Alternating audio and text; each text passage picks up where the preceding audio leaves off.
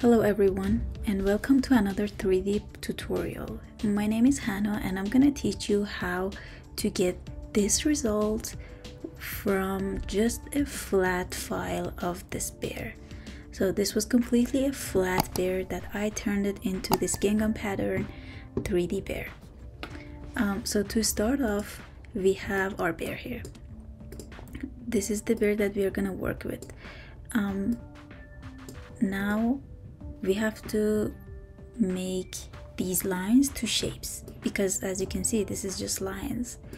So we select everything and then we go again to Pathfinder. This is my favorite tool in Illustrator, and we divide.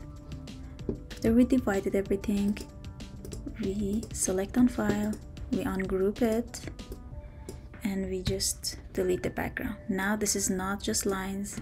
If you look at it under a darker background, you see that this is shapes.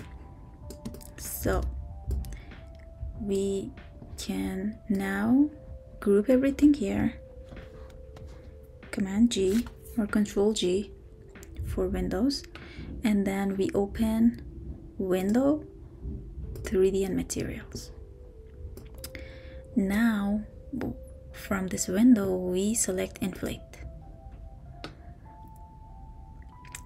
We have this inflate here, and everything here can stay as default, rotation and everything. And then we go to the lighting and we press diffuse. We select diffuse, and now we can leave this as white, or you can just change the color to whatever you want, but it can stay at white. Intensity, I think 35 should stay at 35. 35 is okay. Rotation can stay at 145. Height 90 is okay, and softness 85.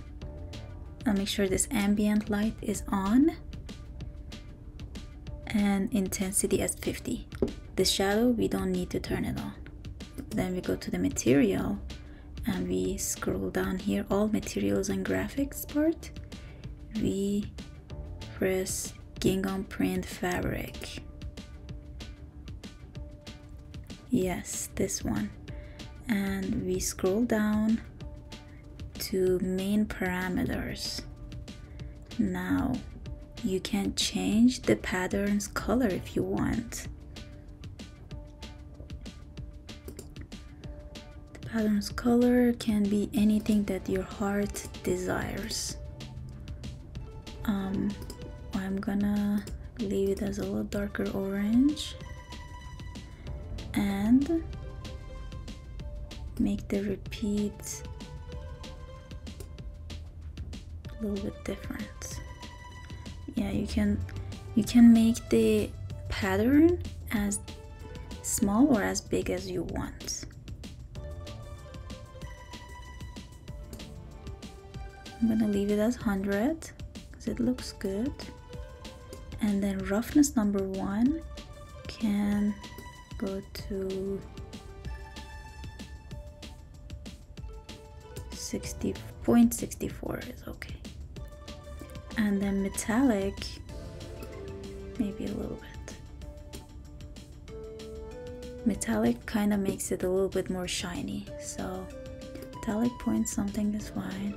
And color number 2, again, you can change also the second color, which is this lighter color, but I can leave it as is. I'm fine with it. And we go to the roughness number 2. Now this is about the color number 2.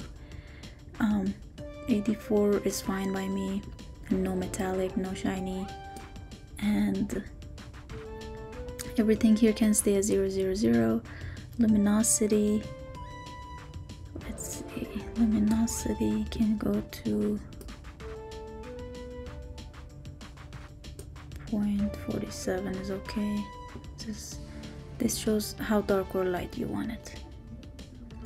And then contrast, a little bit contrast is okay. And hue shift 0, it changed the color that I don't like this. As you can see, I'm good with 0 and a little bit more saturation.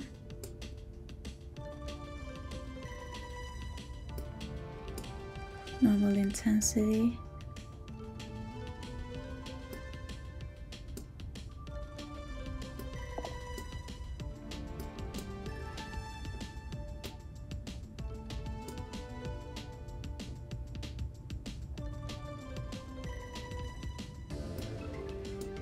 I'm sorry if my computer is a little bit slow.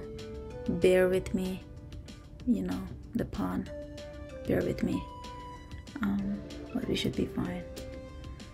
Height range a little bit low, and height position 0.5 is okay. Now I just want to go back to the color. Sorry, to this color and change it. Just something a little bit lighter.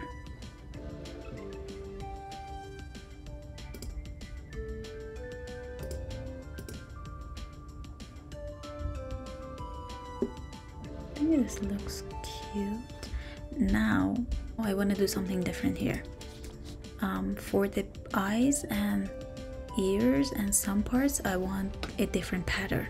You can leave this as is if you want, but I want to take it a step further and make some areas different. So since everything is grouped together and we cannot move anything separately, I double click on the parts that I want to change.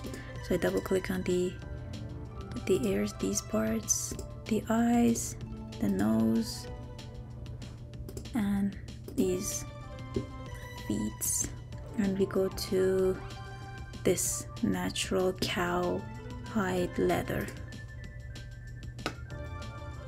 We select that one and then we go to object, inflate. So what I did was that I took the eyes first and I went to inflate and I did the leather material. Now for the ears we go separately and we go to inflate, and then for the nose separate as well,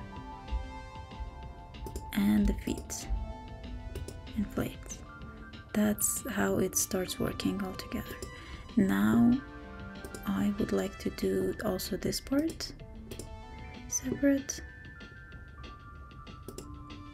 inflate, because it by default takes it to extrude for some reason. So you have to go from material, you go back to the object and you press inflate, and that's how it's gonna work. And this part as well.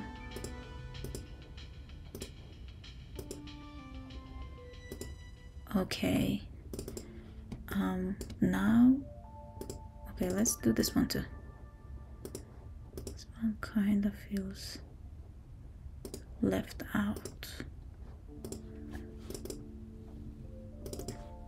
Now to go back, you double click on the background or anywhere, and now it's everything grouped together again. Now let's put a little shadow on it. So you right click on the shape and you find the eclipse, and we do this and one more for under the feet, and we select them together and we send them to back. After we send them to back, I would like to go to Effect, Blur, Gaussian Blur, and you make it blurry like a shadow, and then I go to Opacity, make it less opacity, and here you go. Let's make this a little bit thinner. Here we go. Here's a 3D gingham pattern bear that we made together. I think it's pretty cute. You can have any kind of shape, any animal, and do the same effect to it, and it will look just as good. I totally fell in love with this, that I wanted to share it with you guys. I really love that